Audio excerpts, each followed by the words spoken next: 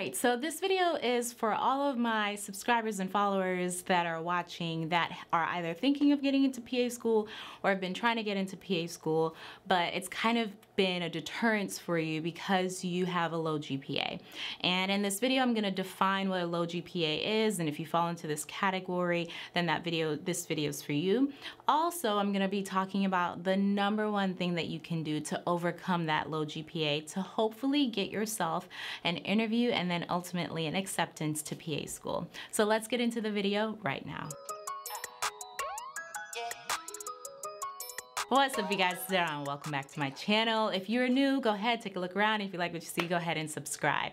All right, so I am a trauma PA. I've been this for almost 3 years now, which is crazy to think about, but it wasn't an easy road, right? And so I was one of the re-applicants. I had to kind of revamp what I thought I needed to do or who I thought I was as an applicant to really get myself over the hump of rejection.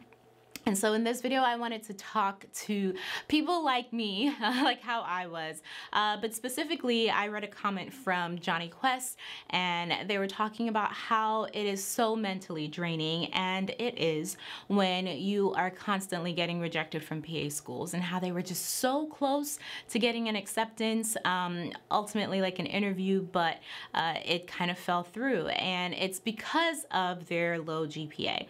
Now, their GPA was in like the 2-point highs, I would say, like mid highs.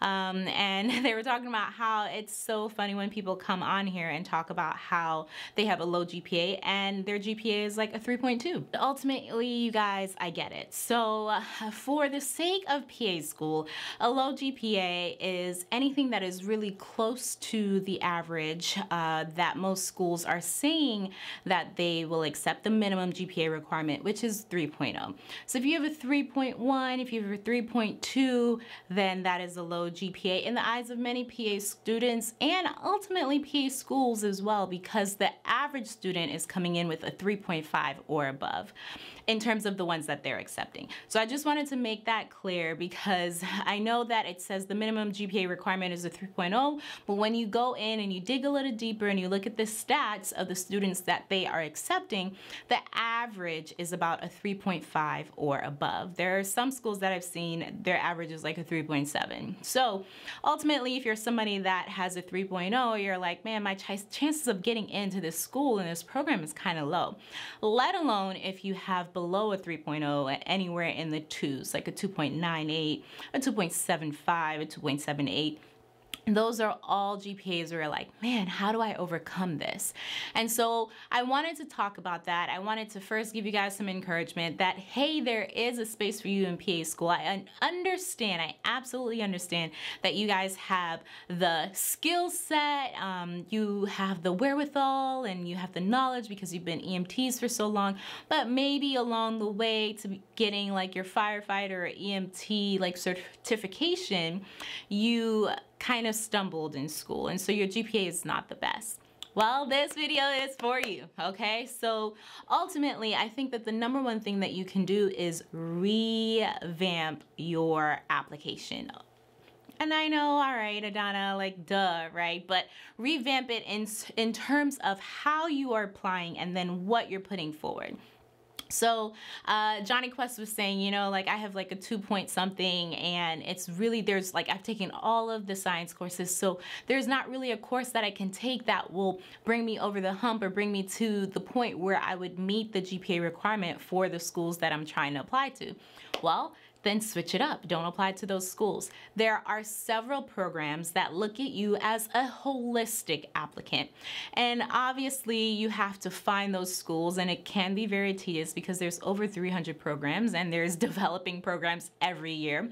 But that is essentially your job. If you feel like you are called to be a PA, that this is the career for you, then you're going to do what you need to do to get into it if you feel like this is where you're supposed to be.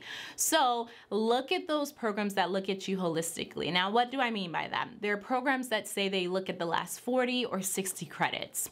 There are programs that say that they don't look at your overall GPA, they look at your prerequisite GPA. Those are the ones that they really care about. How well did you do in the prerequisite requirements that they have for their program? There are programs that say they have no minimum GPA whatsoever. Okay, look at those programs. There are also programs that are developing that also don't have a minimum GPA, or they will just kind of bypass that in terms of the GPA and look at you holistically. This is the words that they use on their website to see overall, like how many hours of community service and volunteer work and how many shadowing hours do you have, how many healthcare experience hours do you have, but specifically those that are patient-centered. Those are the programs that you need to be applying to. So as mentally taxing as it can be to get rejected from a program and have that rejection fatigue kind of sit in, you really should be looking at, all right, what do I need to do to kind of switch this up so you don't have to have those feelings anymore, because you don't. Okay, ultimately, if you look at where you're at, take a barometer of where you're at right now, in your application, look and see, all right, okay, what are my last 60 credits like? Maybe I can apply to all those schools. Or you know what? Hey, my GPA is a 2.99. It's not quite a 3.0, but there are programs that have 2.75 or 2.78 as their minimum GPA, so I'm above that. And with that being said, I have 10,000 direct patient care hours. So I would look like an attractive applicant to schools like this because I have experience. And although I may have faltered in the learning aspect, maybe they will give me a chance to explain why my GPA is low. And that is ultimately the approach that you should take in the future, okay? So fear not, you guys. Do not be discouraged, okay? Really, the only way that you will not get into PA school if you are actively trying to better your application and better yourself is by giving up. That's the surefire guaranteed way that you will never get into PA school, okay? So if you really feel like this is what you're called to do, then keep trying. Don't quit. Don't give up. And just kind of look at yourself as a holistic applicant. There are so many different sites that you can go to help you kind of source out these schools. I've named some in previous video from last week.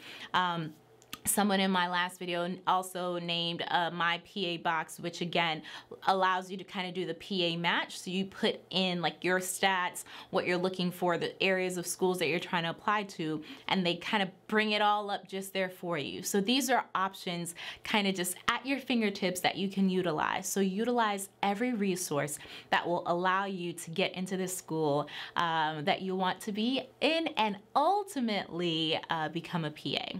And sometimes we're so set on a particular program that we're like tunnel visioned on that and we forget about the fact that there are so many other programs out there that we might be better suited for. So that's also something to do, kind of get outside of yourself, get outside of your comfort zone, and find the school that is right for you, okay?